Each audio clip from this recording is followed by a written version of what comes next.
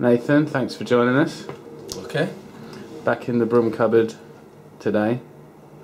How is the mood in the camp?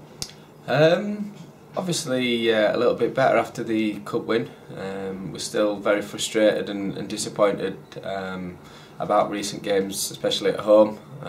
But we've got to put that to one side. We've got to work on what we felt went wrong. We've had a good look at the videos and had a good chat about it between the squad and the staff and things. And yeah, we feel that we can move on and hopefully put that to one side and really look forward to the games coming up. We've got some big games and some important games coming up that we're wanting to do as well as we can in. Looking back at Tuesday, you guys pleased for Jay to open his account? Yeah, absolutely. Yeah, I mean he's been working hard. He's not got loads of minutes on the pitch, and when he has come on, he's tried his best and worked hard for the team. And I think anybody who plays up front will know as soon as you get that that first goal, hopefully that means there's many more to follow. And also at the back, you must have been pleased to get a clean sheet. Yeah, absolutely delighted. Just as well as it is for the strikers scoring, for the defenders, it's a delight to get a clean sheet. We worked hard for it. A couple of dodgy in-swinging corners in the first half, and we managed to deal with that and see the danger out. So Nuge has been in charge for a couple of weeks almost now. How different has it been in terms of training and stuff?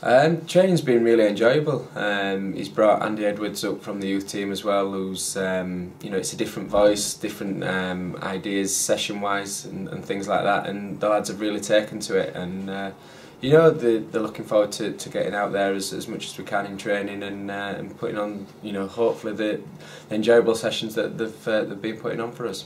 Sheffield United on Saturday, a side that we know plenty about, having played them a couple of weeks ago. What are you expecting from them? A really tough test, but we've got to use our experience and everything else. Playing away from home, we seem to be picking up better results.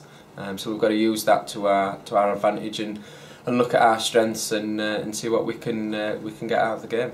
Yeah, I think with the away record, I think I'm right in saying it's 11 unbeaten now on the road, which is a phenomenal effort, but it's forgotten almost, isn't it, in the grand scheme of things this year? Yeah, I guess it is, because our home form's been as poor as it has. But if we can get that home form right, the away form hopefully stands us in good stead as well. I didn't know that record, but yeah, it's a good record to have, and we'll be looking to be pushed out even further if we can. We've had a few different defensive combinations in the last few games. How do you find the lads coming in? People like you had Shane come on the other day. How have you found it? Those different. It's what it is. I mean, we're all experienced enough now to know each other's positions and how to play with one another. We hopefully we need to keep working on that and keep improving on that. And like I say, it's a start yesterday, the other game, sorry, getting the clean sheet. Hopefully we can improve on that. But no, it keeps everybody on the toes, knowing that there's somebody sort of willing and ready to step into your position, I guess. Jack Price has joined the group this week. Have you seen much of him yet? Had a chance or not? Bits and bats in training, but from last season we remember playing against him. He was a very influential player for Wolves. So it's a good signing for us. Especially with Lloydie missing now. It's a good signing for us, and hopefully he can get straight into the team and do what he did all last season for Wolves. You mentioned Lloydie there. I know you and the guys are close to him. Have you been in contact with him? Yeah, we called up yesterday evening. We took him out for some food. It was the first time he's been out of the house, so it was a nice break for the missus, I think, and the kids, because I can imagine him being a bit of a nightmare, to be honest.